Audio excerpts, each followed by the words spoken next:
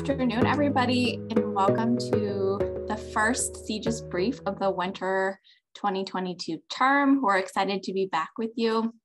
We're going to kick off this semester by diving into she, he, they, navigating pronouns in gendered languages. So I am Ashton Troxel. My pronouns are she, her, hers, and I'm an intercultural programs advisor at CGIS, and I'm joined by my amazing co-hosts. Hi, I'm Stephen Gonzalez. I am the communication specialist here at CGIS, and my pronouns are he, him, his. And I am Callie Rouse. I am also one of the intercultural program advisors at CGIS, and my pronouns are she, her, hers. And before we get started today, we'd like to remind everyone that we are not experts. We are here to just facilitate a conversation. So if you have any questions or comments, please feel free to type them in the chat and we will monitor that throughout. And without further ado, I will hand it off to Stephen to talk about why this topic matters. Yes, so you may have realized, or you may realize now, that cultural nuances of gender may be different, and you may experience a culture shift, especially if you are non-binary, transgender, or gender non-conforming. So we do have a lot to think about, right, prior to our departure in terms of inclusivity, and depending on what that even means for you, you may experience some sort of internalized tension when having to speak a second language that might be gendered, such as French, Spanish, Russian, or Hindi, where most of the nouns are either male or female. There's a really interesting article that we've included at the end of this presentation on a resource slide that talks about how gendered languages may have created gender prejudice. An example from it stated from that study that examined 630 billion words across 45 different gendered languages. And it showed that these gendered languages were most likely, showed skewed associations with more positive terms being associated with men than with women, thus shaping how people may even view gender. Additionally, if you are trying to be inclusive of people who may be non-binary or gender non-conforming, or you yourself are non-binary or gender non-conforming, you may want to research what your host country is doing to be more inclusive of they, them pronouns, which we will be talking about as we continue this presentation.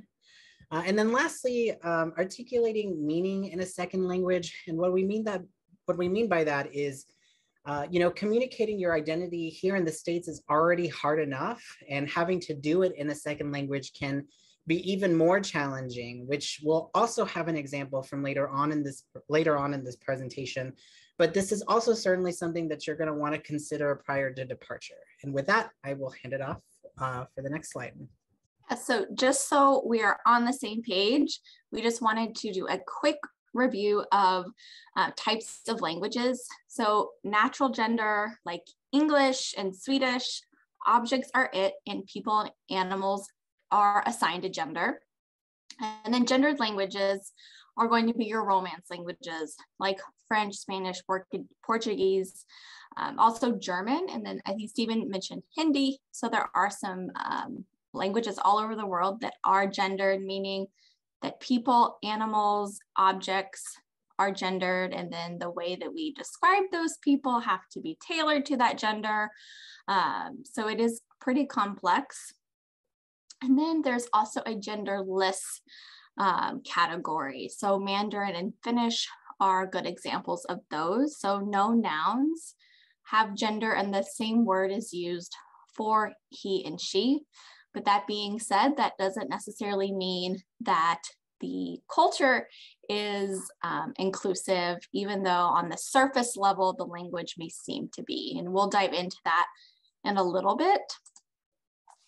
But first, let's talk about gendered languages and really doing your research before you go to a country. As Stephen mentioned, talking about ourselves and our identity can be really difficult to do in English, but when you go to France or you go to Argentina or Brazil, you're going to try to explain these nuances about yourself in your second language can be really challenging, especially if you don't understand, the political landscape or the social context of not fitting into, society's binary gender. So in a lot of countries, having more inclusive language is really coming out of equality movements that have started in the 50s, 60s, 70s.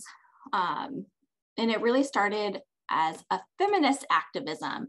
As Stephen mentioned, a lot of words and importance were given to the masculine, or there are some words that, like for example, a council person in France, the word to describe that person is masculine. So it's almost like only men can hold that position. And it's not for females. So that's really when the equality movement started. So getting more inclusivity in language, there's a lot of reliance on activists, and it's very political. For example, in France, the Minister of Education said that they cannot teach inclusive language in schools. So that has a huge impact on society because language is so important. It frames our thoughts and our imagination. So this is really important to look into before you're going abroad. There's also different governing bodies for different types of languages, like l'Académie Française for French and the Royal Spanish Academy for Spanish. And they really don't want to change the rules. They want to uphold the language as it has been for hundreds of years and are really hesitant to change. But there is some movement happening. For example, in Argentina, some textbooks have been reprinted with Spanish inclusive language, and the president will often give speeches using inclusive language. So even though the Royal Spanish Academy doesn't recognize the inclusive language, there is movement being made in countries all over the world, which I think is exciting.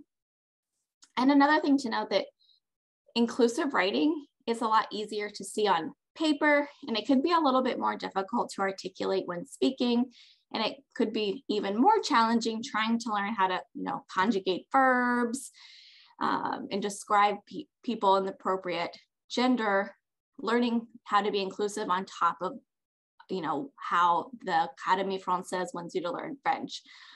So just keep in mind that things are progressing very slowly in different countries around the world, but looking at the full landscape, the political, the social, for example, education policies, to see, what the country you're going to is going to be like. And you're going to be in different domains of acceptance and knowledge, just like you are here in the US.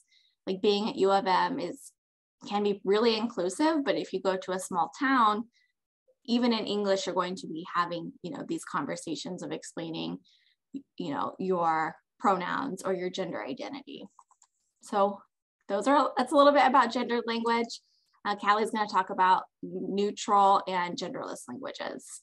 Yeah, so generally, when you hear the kind of like the terms of like natural gendered or genderless languages, it sounds like it's going to be kind of like a bit of a smoother ride.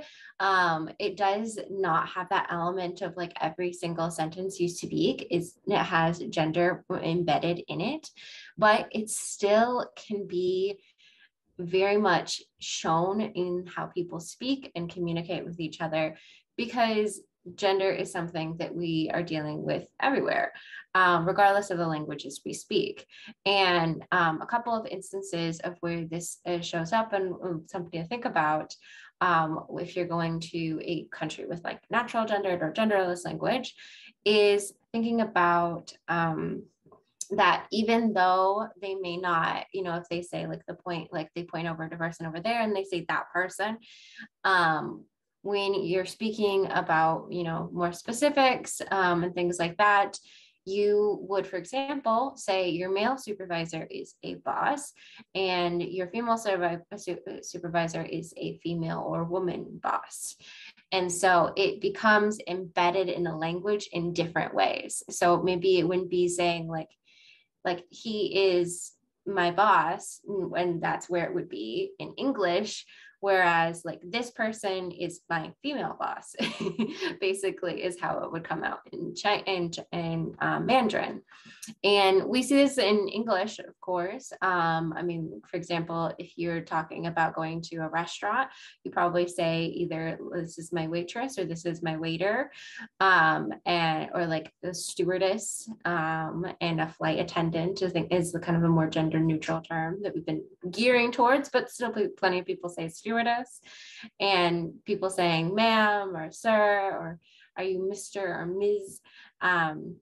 And so it can be important also, if you're going to these countries, to kind of look into what way does gender embed itself in the language in less obvious ways, because it isn't as present in every single thing you say. And particularly for natural gendered language, gender languages, you kind of want to look into the existence of they, them pronouns and how someone would distinguish themselves as a person who uses they, them pronouns, or, you know, does not fit like a traditional gender presentation, and how would they would be perceived. And this would be something it would be good to research for all locations.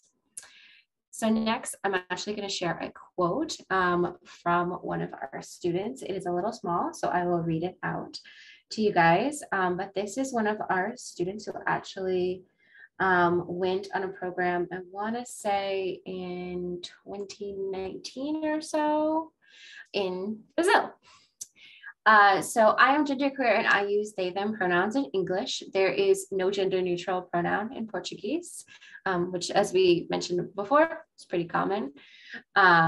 And I was nervous about this the second I decided to do the program, and I decided I would go with ella, she in Portuguese while I was there, but in English I would want the people traveling with me to know to use they, them. And this is actually a strategy we mentioned a little bit later on, of potentially kind of figuring out whether you want to how you want to present and who you want to present to, as they, them, or she or he. For the most part, this went okay for me, especially because of the other genderqueer people I met in Brazil and became friends with. Despite the violent and homophobic transphobic political climate, I was able to find really beautiful people that supported, that I could support in return on the trip. They explained that people are trying to change the language in small ways right now.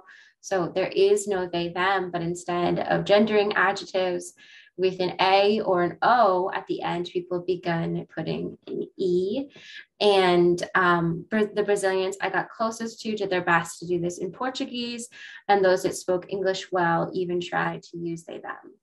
Having people who understood and could make me feel validated, even in this different culture, was hugely important, and I did not know what I would have done without them. And I think one thing we're noticing also, I think in French and Spanish as well, is the use of E as a gender neutral marker as well. Isn't that right, Asha, for French? Or is it something else entirely? Yeah, there are different ways that the French are doing it. And I think every country may do their own spin on it, because it is very regional as well, especially since it's not recognized by these governing bodies. So perhaps if these people who have the final say of the rules could change it and make it universal, then someone in France versus someone in Cameroon who are both speaking French could be inclusive, and they could follow the same rules of inclusivity as well. Yeah, that's a good note. I didn't even think about, because I think we're more familiar because we're more interact with like the Latin American, Mexican culture and things like that, that Latina and things like that are more common, but I actually don't know if Spanish handles it differently than like Mexican Spanish. Interesting. And so a final thing that they said was, that said, this experience was not easy in this regard. Some days were better than others, but more often than not, when people translated, I was speaking, or sorry, not when people translated, I was she, understandably. I often felt like I had to go along with this because, one, asking people to change to they, them in their second language when I cannot speak Portuguese at all felt like a big ask. Two, we had a lot of short interactions with people, and going out of their way to come out to everyone all the time and ask for my pronouns would be exhausting and unhelpful. And three, I was often in situations where I did not feel safe being out, especially when my friends that do not misgender me were not around. This was difficult for me and could even be worse for others. I know this is a long quote, but I particularly wanted to keep this part in because of the recognition of asking people to do things in a secondary language, and bringing a new concept in while also being like respectful that like you're in their space. And actually transitioning to the next slide, I think this uses touches on a lot of the strategies we would recommend to our students who are going to be out or thinking about being out as non-binary, transgender, or gender non-conforming abroad. So as the student demonstrated, there isn't a right way to do it. So it could be that you are just out with your peers that are on the same program with you, but you're not out with any locals, or like you're only out with some very trusted locals. And it's also okay if you want to just like completely go by like he, him the entire time and just not want to like deal with it. It's really up to you and up to your comfort level. And it's good to kind of like gauge on where you want to be. And it's okay if it's like different from person to person. And it's also really helpful to find allies. So finding classmates that can support you, that can help make you feel safe if you don't feel as safe in this country. Maybe connecting with host family or housemates, local organizations. It's really can be helpful to look ahead and like see, for example, like it seems like there is a decent like sized community of folks that the student was able to find in Brazil. Looking ahead and seeing if you could find people who could connect to you and share your same identity could be a great way of combining finding like a culture and finding community in the country, as well as being able to learn more about how do we present that third option, in another country. Because it looks so different based on, even if they speak the same language, English, it's still probably very, it could be very different in another English speaking location versus here. It's also really important to learn about local attitudes, like the local LGBT community, like I mentioned, and laws in the area. So like the student mentioned, Brazil isn't necessarily very friendly with trans individuals. And it can be really important to kind of know like what are the boundaries of being safe, and how open you should be, and how and what people you should trust. And it also can be helpful to ask around if you don't know local attitudes, asking people you trust locally, or asking your host family. If you're on a program with a partner on the ground, asking them. You can always connect with us as well, and we can look into resources. Our health and safety team in particular would be able to look into those kind of resources for you. And then I also included a link to tips in general, which can kind of talk about how you kind of ease into that conversation with people you're not sure how they may react in a way that's going to be as safe as possible to you. Ren shared, I'm trans, and when I was living in Russia, it wasn't always safe to be out, but I still wanted to be true to myself. So to get around the gendered language problem, I'd say, for example, I'm from the US rather than I'm American, which would be gendered. It was easier for me linguistically too, as a language learner, than navigating learning additional set of pronouns, at least at first. Awesome. Thank you for sharing. And these are just some resources that we included, some of the articles that we had read and looked up. I believe the article that I was talking about earlier is that second bullet point. And lastly, the RLL gender resources. So the Romance Language and Literatures Department created a gender resource. And when you check out that link, it actually has resources on some gender neutral terms for Catalan, French, Italian, Portuguese, and Spanish. So that might be a good place to start too if you're interested in those languages and pursuing that. Yeah, there's a lot of lecturers and faculty on campus who are doing research on this. So if it's something that you're interested in and you want to talk to someone before you travel, they may be really great resources as well. I don't know, Stephen and Callie, if when you were doing research, a lot of the really helpful like articles I found were from blogs of activists. Mm-hmm. There's a lot of people doing podcasts now. So that can really give you a real life, like in these people's shoes, representation of what's going on in your potential host country as well. I would like to introduce the next CGIS brief. We're doing them monthly now instead of bi-weekly. So we're going to be talking about sustainable travel and our impact on Thursday, February 17th at 3 p.m. at the same link. So we do have a comment from Blake. Hi, everyone. I'm Blake. I'm trans. I teach French in RLL, and I'm a member of the RLL Gender Diversity Working Group. We're trying to ensure that gender-neutral language is available in all Romance language classes. Feel free to email me if you have questions, and I will try to help or to put you in contact with someone else who can help if I can't.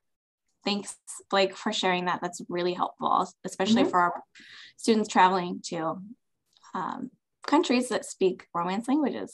And that is really good to know. We can actually add that kind of information to our website. Oh, we have a question. Oh, should I read it? I'll read it. How well or not are these non-gendered forms understood in various countries? Yeah, I think this goes back to the equality of movements, and perhaps you can compare it here in the US.